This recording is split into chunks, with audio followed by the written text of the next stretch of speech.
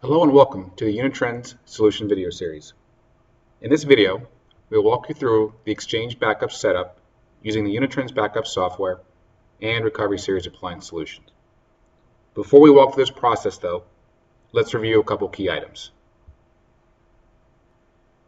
So before I walk you through the setup of protecting Exchange with Unitrends, it's important to understand when the use of agents are required. This video specifically walks you through the protection of Exchange using the Unitrends agent. However, in the scenario in which Exchange is running as a virtual machine within VMware, the Unitrends agent is not required. Within VMware, Unitrends is capable of performing the Exchange log truncation for backup as well as putting the databases into a consistent state.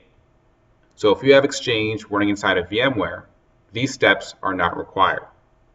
But if Exchange is running as a physical machine, Hyper-V virtual machine, or a XenServer virtual machine, it would require the use of the Unitrends agent to again put it into a consistent state and also perform the Exchange log truncation. For specifics on VMware, please do reference the VMware backup video. And then lastly, to protect Exchange with Unitrends, it does not require a separate agent. Once you deploy the Windows agent into those machines, it provides the capability to also protect Exchange. Now this video assumes you've already deployed the agent, which will start from that process on. If you haven't already deployed the agent, please reference the initial setup video. With that said, let's go ahead and walk through this process. Okay, so you have the Unitrends backup software or Recovery Series appliance deployed, agents installed in the machine, and you're ready to go ahead and set up your Exchange backups. Come under the Jobs pane, under Create, and select Backup.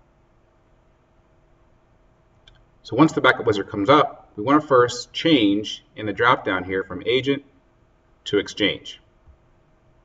So once you have deployed the Unitrends agent into your Exchange servers, and come into the Backup wizard, select Exchange as the backup type, it'll now list all Exchange servers we've detected. So in our environment, we have the single Exchange server. As we drill into it, we can now see our Exchange database. Now, if you had multiple databases, you would of course see all those listed here for selection. Now also, if you're running Exchange clusters or DAGs, database availability groups, what you'd want to do is install the Unitrends agent into all nodes in the cluster or DAG.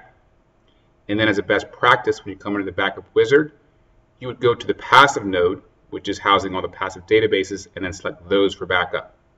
You would not want to select the active node, which is housing the active copies, to alleviate any performance hit to your Exchange environment. So once you identify the Exchange databases you want to protect, you also have the option in the bottom right, as you're seeing, to auto-include new databases. So if your Exchange environment is very dynamic and you add new databases often, with this checked, it'll automatically pick those up. Your last and final step is to, one, pick your backup mode. So which mode should you choose is really dependent upon your needs and requirements. Just remember that with Exchange, log truncation only occurs with fulls and incremental backups. For differentials, log truncation does not occur for Exchange, so just keep that in mind as you set your backup mode. Then once you identify the backup mode to use, you'll then specify what days in the week the full should run, start time, and then what days the incremental or differential should run and start time.